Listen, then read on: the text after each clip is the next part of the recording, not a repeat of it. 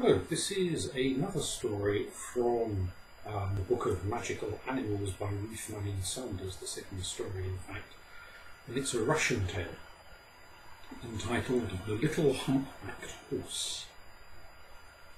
Part 1, The Firebird. A farmer had 3 sons. Daniel was the eldest, Gabriel came next, and Jack was the youngest.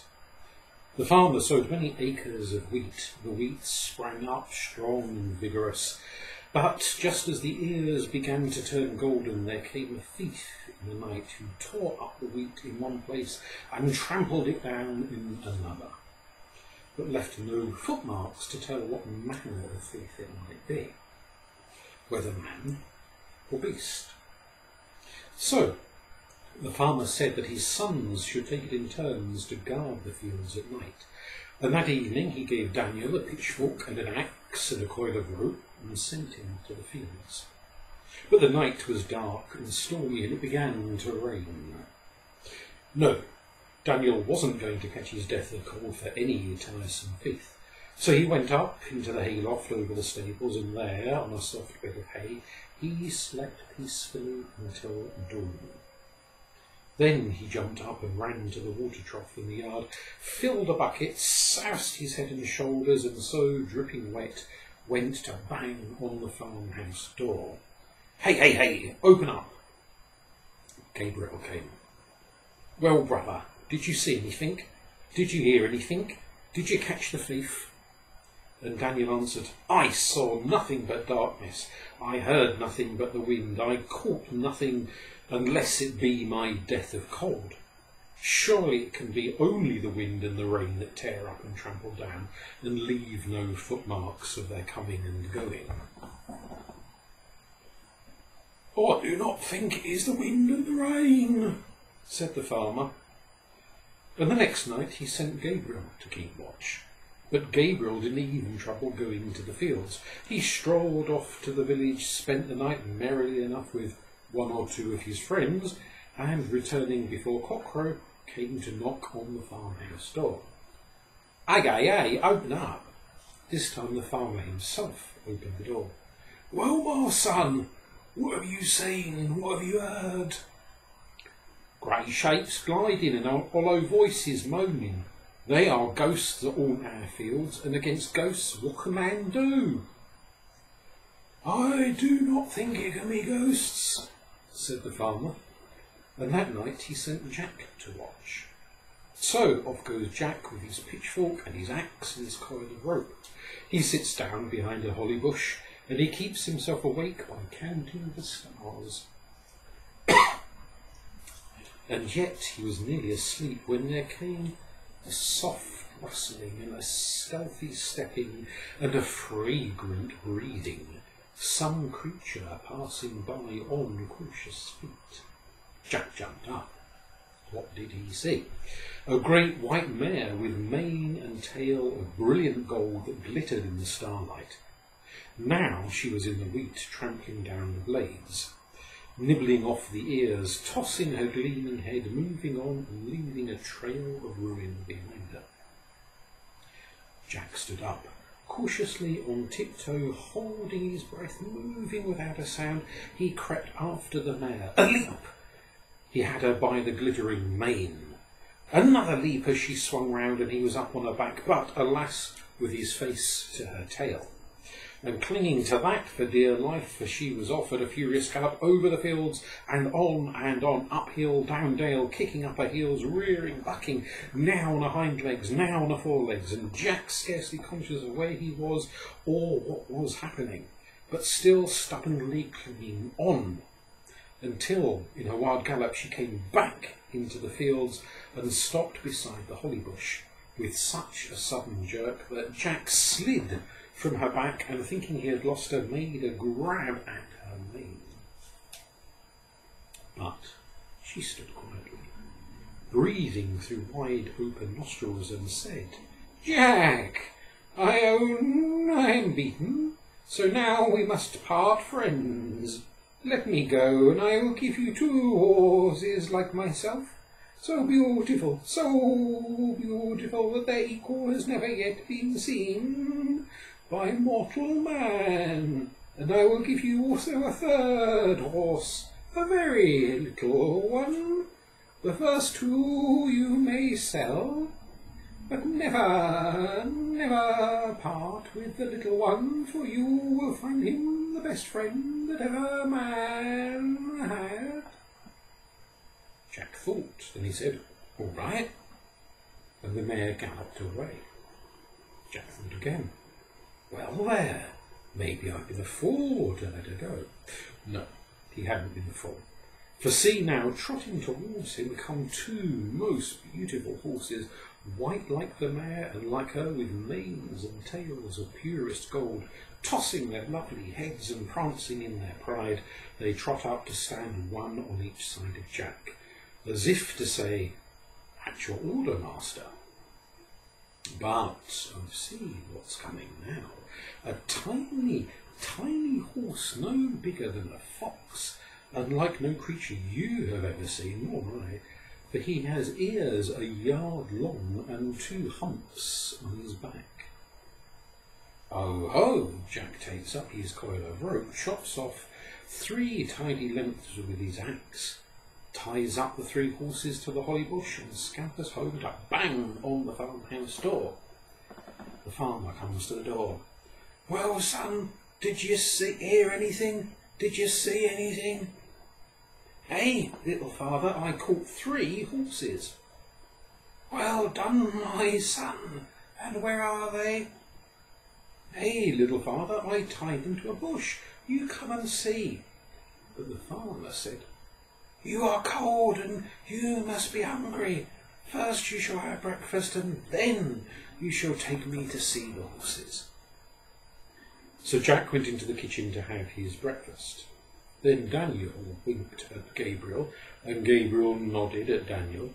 They stole out, they fetched 2 bridles, they ran to the fields, they came to the bush, they untied the 2 beautiful white horses with golden manes, they bridled them, jumped on their backs, and off at a gallop to sell the horses in the city. So, when Jack, having breakfasted all joyful, brings his father to the bush in the field, what does he see there? Only the tiny horse with his 2 humps and his yard-long ears. Oh, someone has stolen my lovely horses, someone has stolen them. Jack shed tears, he fairly howled, he cursed the thieves. Someone has stolen my lovely horses, my lovely white horses with the golden manes and tails. The farmer didn't know what to make of it. He left Jack blubbering and cursing and went home. But then little Humpy came up and spoke.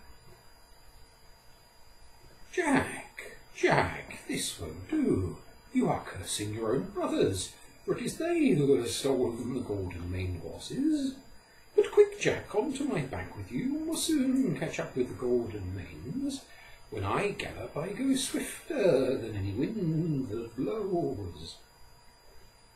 So Jack sat on Humpy's back, between the 2 humps, and off galloped the little horse, with his long ears streaming out on either side, and Jack glad enough to get hold of those long ears, for sometimes Humpy was rushing over the ground, and sometimes he was rushing through the air, and the world was whizzing backwards past Jack at such a rate that he had to shut his eyes for very giddiness. There they are, cried Humpy, and Jack, opening his eyes, saw flashes of gold on the road ahead, Daniel and Gabriel galloping fast on the golden-maned horses. Yes, they were galloping fast, but Humpy was galloping faster. He caught up with Daniel and Gabriel. He took a spring right over their heads and came down on the road in front of them. Daniel and Gabriel had to pull up then. They were looking very foolish. And who would ever have believed, cried Jack, that brothers would steal a brother's horses? Oh, no, brother, not steal, said Daniel. We were only taking them to the city to sell for little father, to make up for the loss of the wheat. Don't you agree that little father should be paid for the loss of the wheat? Well, Jack was easy-going, and Daniel was sly. He talked Jack round, and soon they were all three riding to the city together. So on they rode, and the sun set. And it was twilight, and then night. There was no moon. The sky was clouded, not a star was showing, and it was very dark, except for the brightness of the golden manes and tails, and that brightness only made the surrounding night more black. Daniel said, "Let us halt here under these trees by the side of the road, tether the horses, and wait for dawn." Well, they did that, but it was very cold under the trees. Gabriel grumbled. Daniel said, see there, across the field, surely a fire burning. If we had a burning brand, we could make a fire. Jack, be good to us. Hurry on your swift little horse and beg a lighted brand from whoever it is that has one. So, good-natured Jack loosed Humpy and got on his back. One leap, and he was across off the fields. And what did Daniel and Gabriel do then? They untethered the golden mane horses and mounted and galloped away on the road to the city. Meanwhile, Humpy was carrying Jack across the fields, and the nearer they drew to the fiery light, the bigger and brighter it became, until it seemed to light up the world. Every leaf on every tree sparkled, and the grass under Humpy's feet shone emerald. "That must be the biggest fire ever man made," said Jack. "But there seems to be no smoke, and I feel no heat." "Because it isn't a fire," said Humpy. "It's a feather from a firebird's wing. And now that you know what it is, we'd best be turning back." "Oh no," said Jack. "Oh no, I must have that feather." Humpy said, "Leave the feather where it is." Jack said, "No, I must have it." And he urged Humpty on to where the feather lay glittering on the grass, picked it up, wrapped it in his handkerchief, put it in his pocket. Now everything was dark.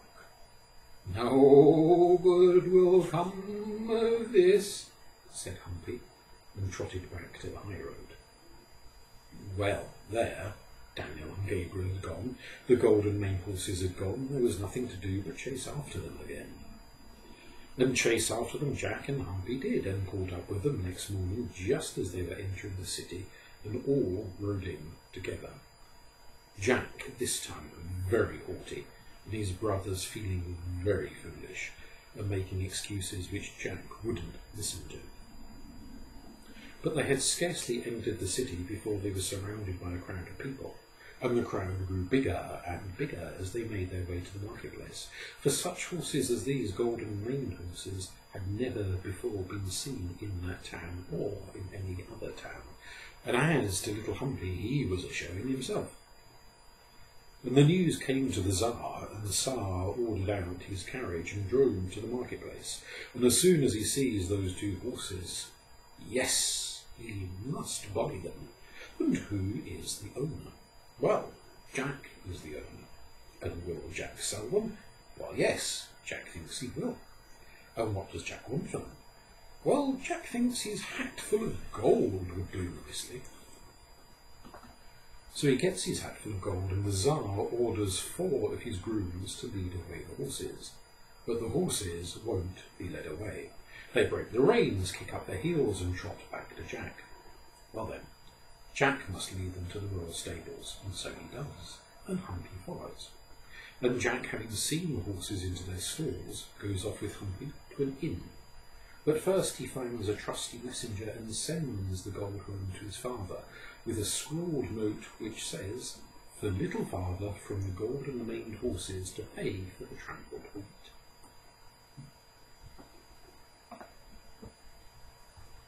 Then, of course, Jack's brothers, Daniel and Gabriel, come to the inn, all smirks and flatterings, hoping for a share of the gold. But Jack shows them his empty hat and tells them that the gold's gone to little father. So then they sneak off out of the city and out of the story too, and good riddance. But up in the Tsar's stables, The golden-maned horses are moping. They won't eat, they won't drink, they won't be groomed, they kick and bite when the groomers come near. They grow shaggy and grubby, mere bags of bones. It looks as if they are starving themselves to death. What's to be done? The Tsar sends for Jack. He's angry, upbraids Jack for selling him bewitched horses. Bewitched? Nonsense. Jack goes to the stable. See here, the golden-maned horses whinnying their welcome. Now they will eat, now they will drink. Now they will stand quiet for Jack to groom them. Well then, that's how it is. If the Tsar would keep the golden-maned horses, he must also keep Jack. And if he keeps Jack, he must also keep Humpy. So now here's Jack, happy with his golden-maned charges and his little friend Humpy, leading a merry life and liked by everybody for his good-tempered ways. And the Tsar was a bit of a tartar. Well, that didn't seem to matter for a while. But, oh dear me, there came a day when it did matter. And it all happened through the Firebird's feather, which, in spite of Humpy's warning, Jack had picked up and now always kept in his pocket. Well, one morning when Jack was having a friendly wrestling match with another groom, the feather dropped out of his pocket and lay in the sunshine of the courtyard unnoticed by either of them. But that same evening the young groom happened to go to the courtyard, and what did he see? The whole place lit up and bright as noonday, and in the middle of the courtyard a golden feather blazing away more brilliantly than the brightest lamp. Oh. The young groom picked up the feather and ran with it to the Tsar. The Tsar said, "Where did you find this?" The groom said, "In the courtyard. I think it must have fallen out of Jack's pocket." The Tsar sent for Jack. "Jack, does this feather belong to you?" "Yes, it does." "And where did you get it?" "I found it in a field."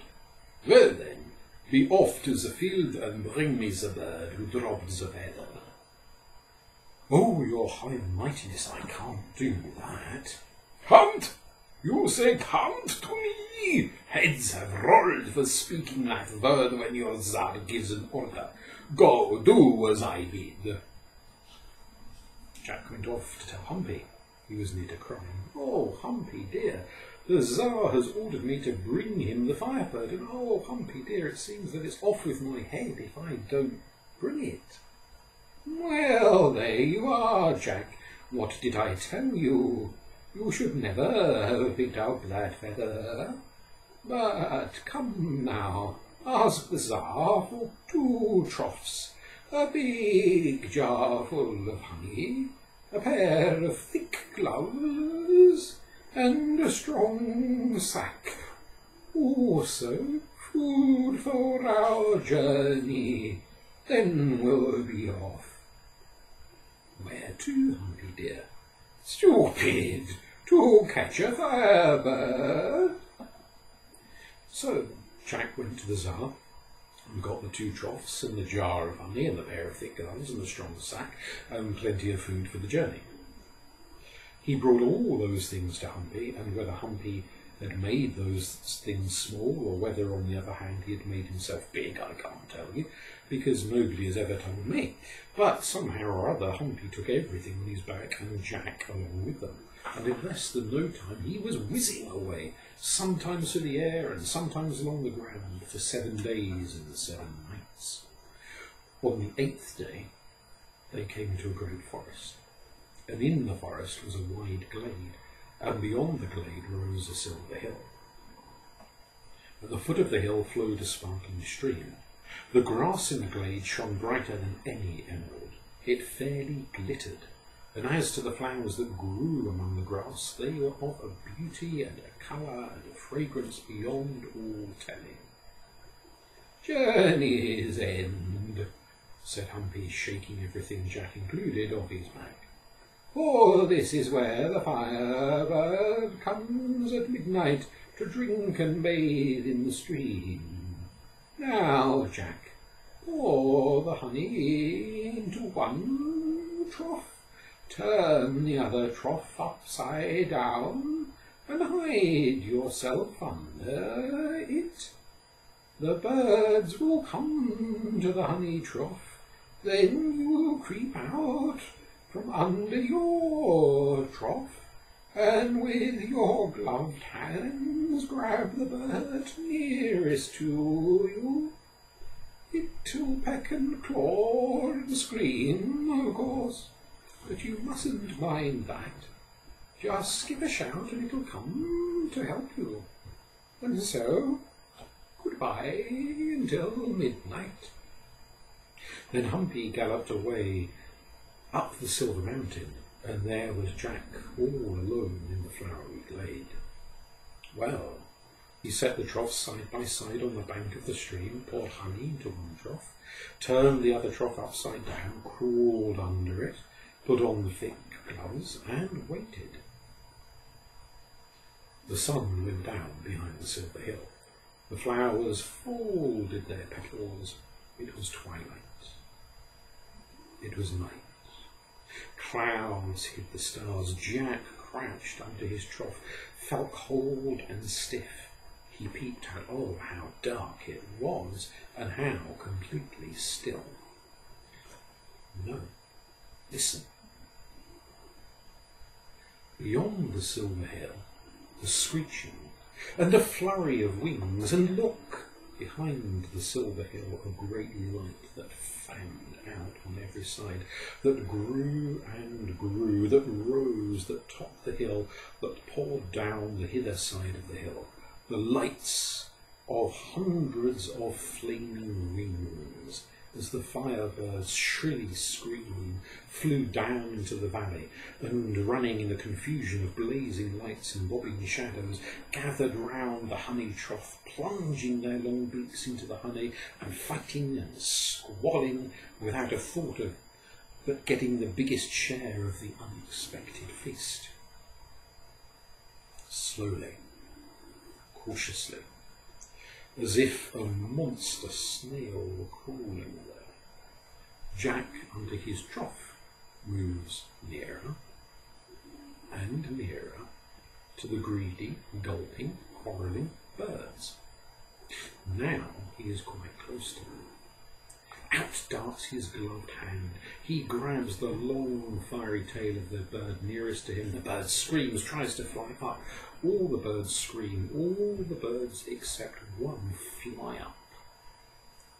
All the birds go over Jack's trough. Over goes the honey trough in a whirl of glittering feathers and piercing screams.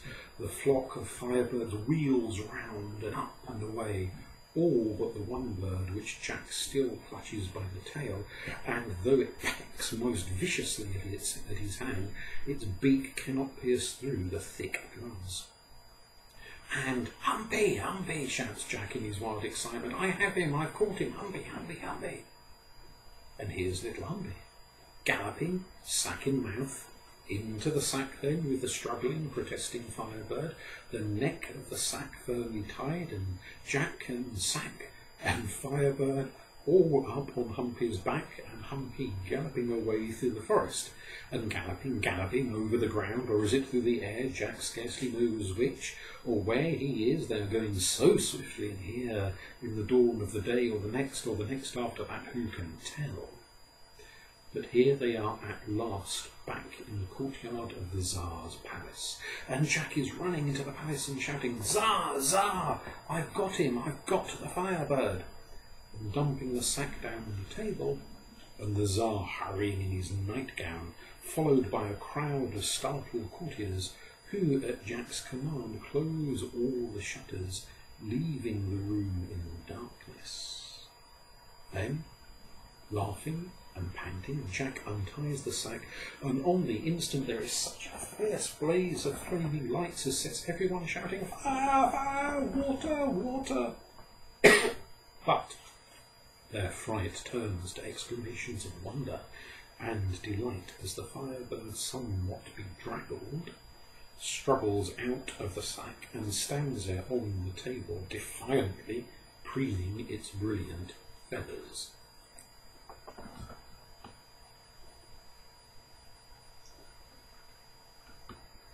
Part 2. the Moon's Daughter. The Tsar had a golden collar and a gold chain made for the Firebird. It lit up the whole palace at night, and for a while the Tsar was delighted with it. But it was forever pecking at him and scratching him and screaming, and so by and by the Tsar got tired of it and set it free to fly away to its silver mountain. So then he must have something else to amuse him. But what? What else? Why, a new wife, to be sure.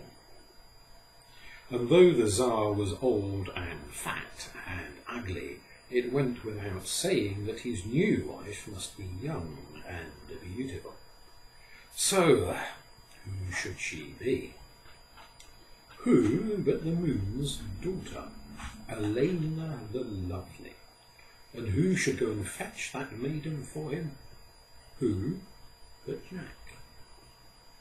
So the Tsar sent for Jack and said, "Jack, I've a mind to marry again. Go fetch me the Moon's daughter." Jack said, Oh no, I don't think I can do that." The Tsar said, "Oh yes, do it you must, or I will have your head." Jack, sad and sorrowful, went to Humpy in his stable. Humpy said, "What's the matter this time?" Jack told him, and Humpy said, "All this comes of picking up that feather I told you not to." Jack said, "Oh, dear Humpy, help me now, or the Tsar will have my head." Humpy said, "I don't know that you deserve help, but I will help you. Now, listen to me.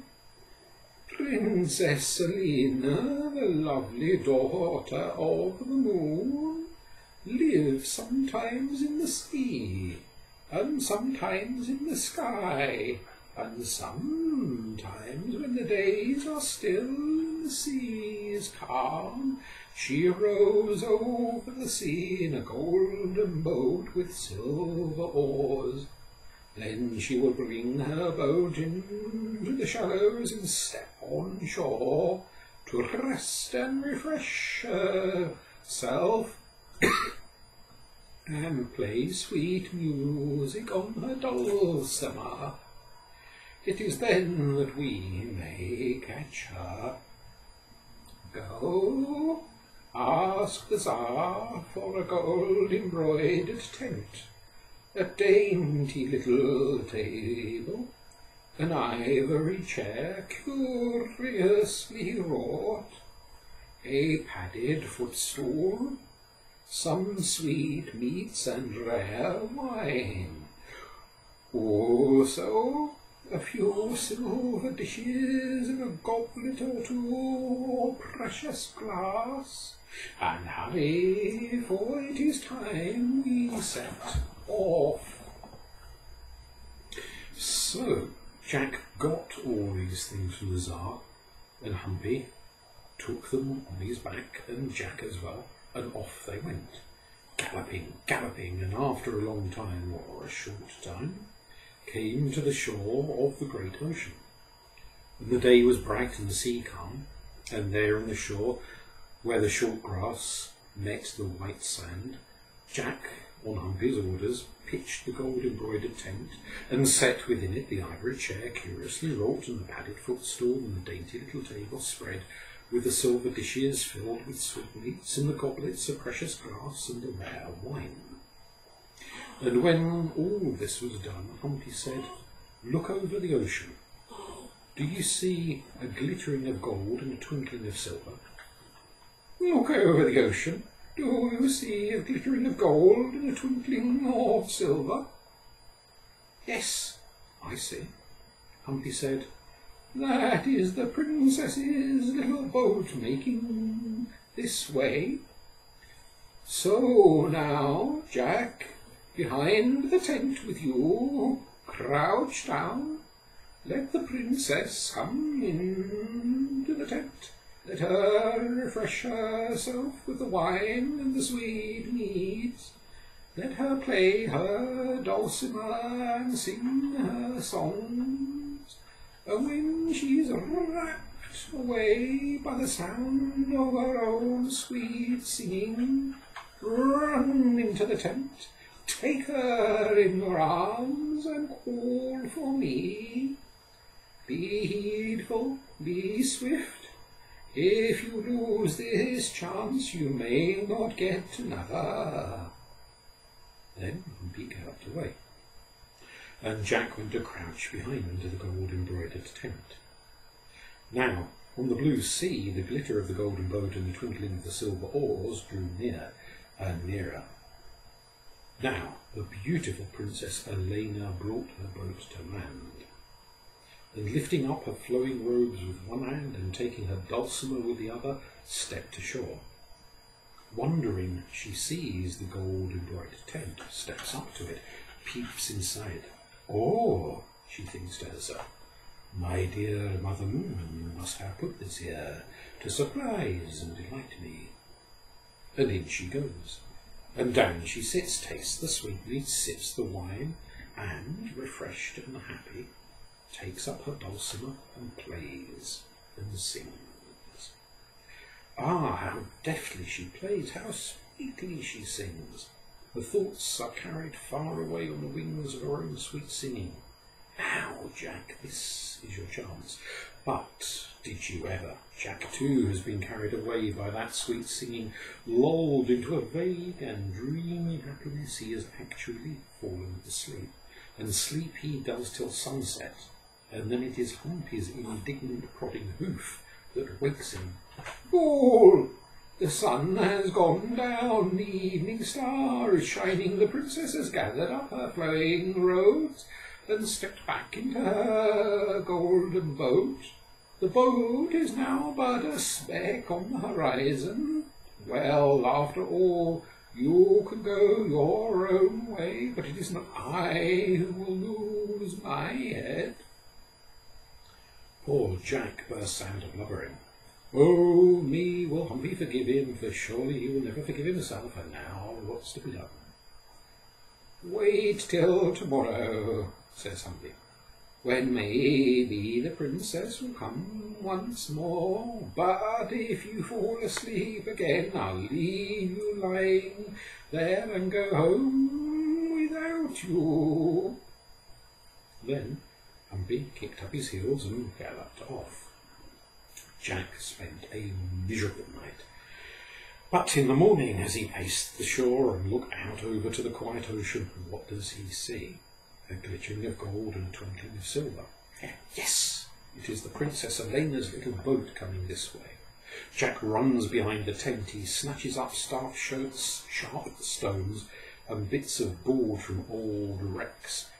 The boards have nails sticking up in them, so much the better. Jack piles up stones and boards into an uneasy, lumpy, nail-bristling couch and sprawls face downwards on it. Now, he thinks, fall asleep if you can. Elena, that lovely princess, brings her boat to land. She gathers up her flowing robe, she steps ashore, she trips lightly to the tent, she takes a seat, eats, drinks, picks up her dulcimer, and softly, sweetly begins to play and sing. Ah, how drowsy and gentle that playing, that sweet low singing makes our Jack. His eyes close, his head nods. Is he going to fall asleep again? Not he. The jagged stones and the rusty nails prod his drowsy body with sharp reminders. Keep awake, keep awake. He leaps to his feet, he rushes into the tent, he flings his arms around the beautiful Elena, he bawls at the top of his voice, Humpy, Humpy! And here comes Humpy galloping. Jack is up on Humpy's back, the lovely Elena clasped in his arms. Humpy is up in the air and away. As for the gold-embroidered tent and all that it contains, well, it can wait for the storms of water to carry it out to sea, and the fishes can feast on what's left of the sweetmeats. Now, In the royal palace, the beautiful Princess Elena, the moon's daughter, sits at table with the Tsar. She is sulking, and no wonder.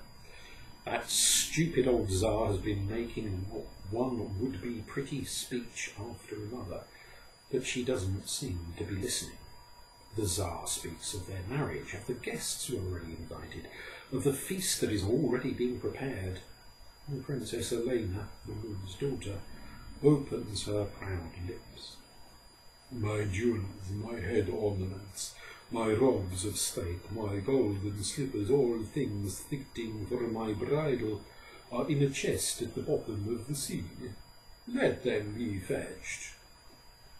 Well then, the Tsar says, if it will please her.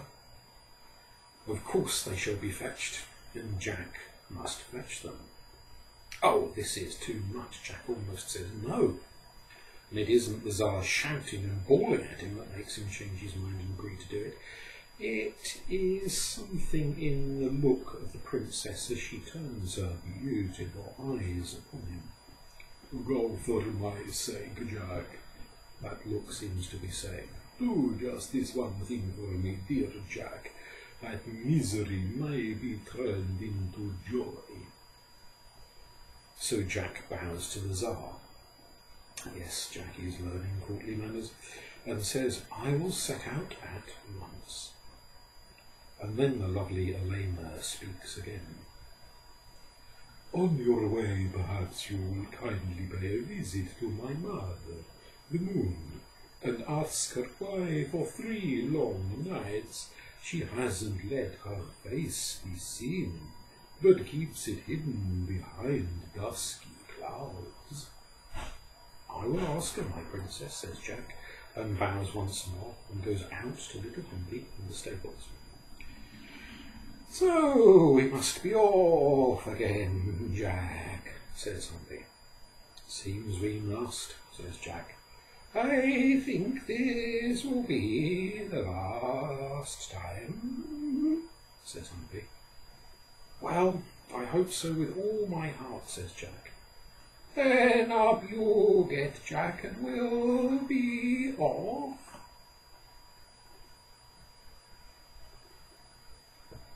So off they went, galloping, whether for a short time or a long time, who knows, and came at last to the verge of a great stretch of sea with more land on the farther side of it, and there they saw a wonder, for across the sea, making a bridge from one land to the other, lay a monstrous whale. On his tail there grew a forest, on his back was built a town. On his brow youths and maidens were dancing, and in the darkness of his mouth children were gathering mushrooms.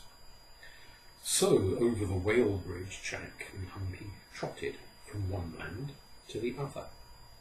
They reached the farther shore, and then the whale asked in a hoarse and melancholy voice, Whither bound? And Humpy answered, To the farthest east, to the silver palace of the Lady Moon. And the whale spoke again in his hoarse and melancholy voice. Ask her then from me how long I must lie here helpless, to be trampled on by these unfeeling feet. Ask her what sin I have committed, and how I may atone.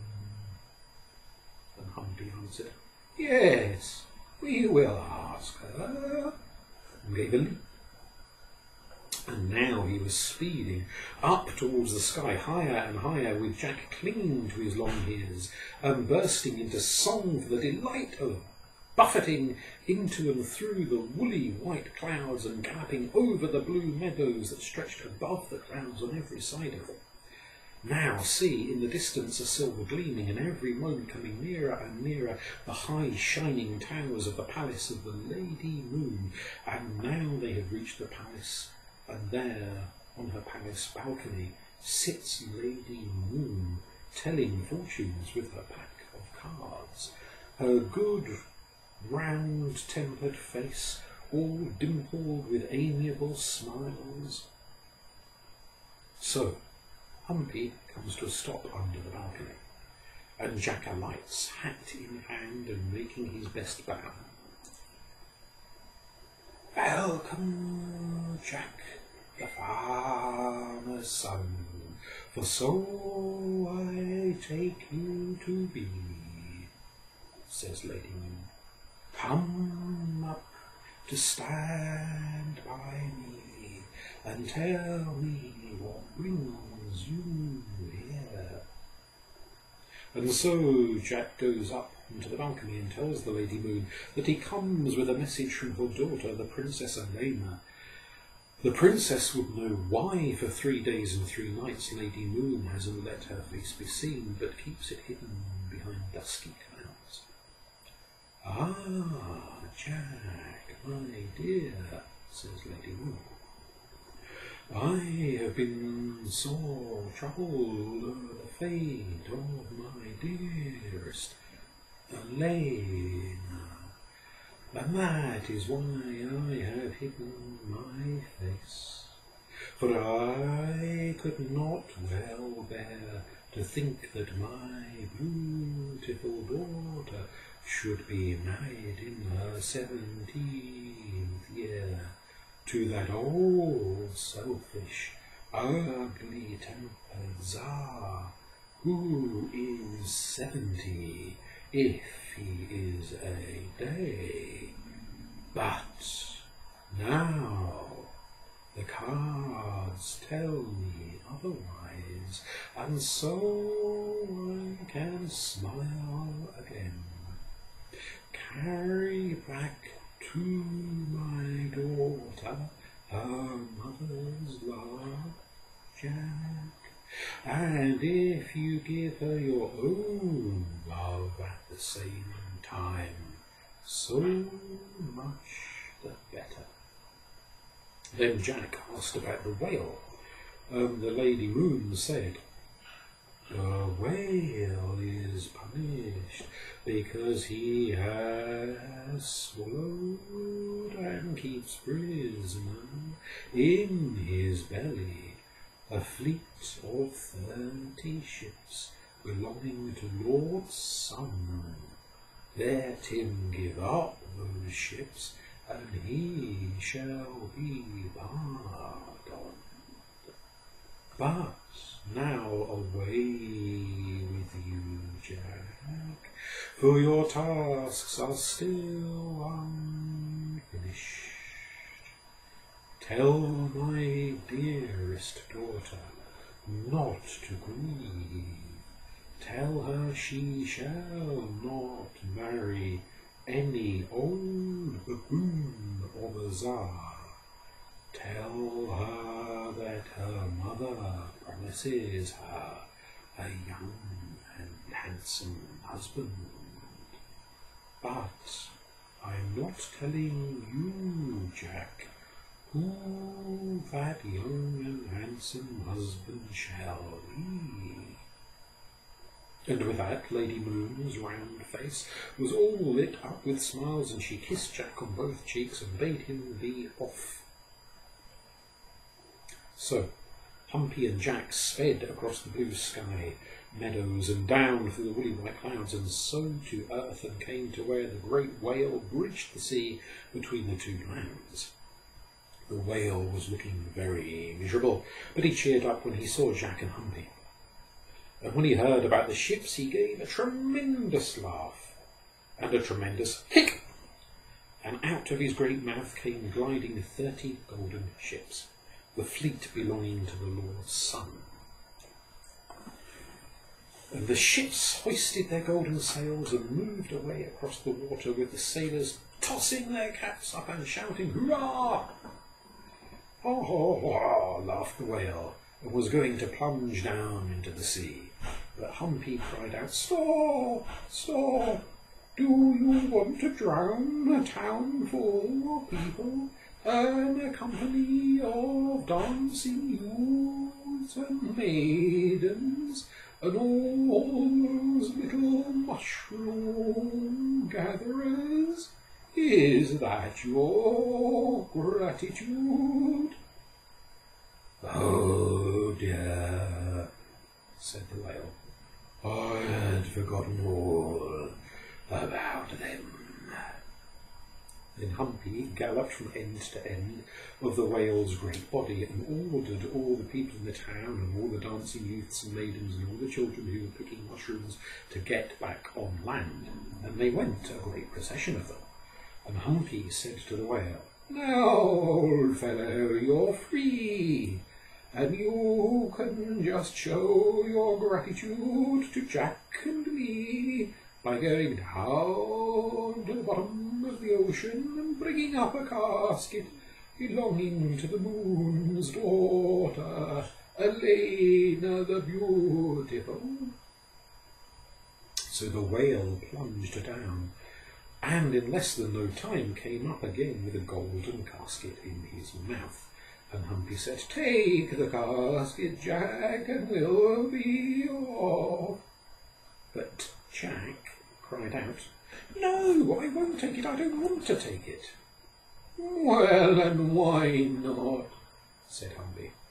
Because, said Jack, and he was almost crying, because the wedding guests are already invited and the wedding feast is already prepared, and in her jewels, her head ornaments, her robes of state and the golden slippers, the Princess Elena is to marry the fat old Tsar, and oh, my heart is breaking. Humpy laughed. Lady Moon promised something different, he said. The Lady Moon promised her daughter a young and handsome husband. I don't care how handsome or how young he is, mumbled Jack. I hate him, whoever he is, I hate him. But he took the casket, and they said goodbye to the happy whale, and Humpy galloped off, sometimes whizzing through the air and sometimes whizzing over the earth, till they were back in the Tsar's city. Every bell in the city was ringing, and in the streets fountains of wine gushed ruby red round the fountains. The people were dancing. In the palace the feast was spread. In the church the priest was waiting. The palace gates were open wide. The Princess Elena had received her casket, and see now out of the palace gates issues the grand procession. The ugly old Tsar riding in the golden carriage, the lovely princess wearing her glittering jewels, her head ornaments, her robes of state, her golden slippers, is seated beside him. And behind them came coachload after coachload of lords and ladies and neighbouring princes and court officials with soldiers in rank upon rank marching before and behind and on every side. Humpy is dancing with excitement, but Jack turns away his head. No, he won't look, there are tears in his eyes. The grand procession reaches the church door. The Tsar is handing the princess out of the carriage. It seems that her fate is sealed. But see there, floating down from the clear sky and coming nearer and nearer is a great silver light, and in the silver light a winged chariot, and seated in the winged chariot the Lady Moon. The Lady Moon leans from the chariot. She stretches out her arms and snatches up the ugly old Tsar and carries him away, away, away, right up to her palace in the sky. And there she gives him a shake and sets him down and puts him to mind her flock of geese forevermore. Must the priest then close his book and go home? Must the wedding guests depart and the wedding feast remain untasted? Not a bit. The princess has chosen for herself. She knows whom she loves. She knows whom she will marry. She goes to where Jack stands weeping. She puts her hand in his. She leads him to the church. She says to the priest, "Here is my beloved. Here is the one who is to be my husband. Come now, do your duty. Marry us, marry us." And Jack, with all his tears turned to smiles, answers, oh yes, marry us, marry us." Then all the people cheered, and the wedding guests laughed and clapped their hands, and the bells rang out merrily, merrily. And Jack and Elena the Beautiful were married, and the wedding feast was not wasted, and everyone made merry. And Jack and his lovely princess and little Humpy lived happily, none more happily, ever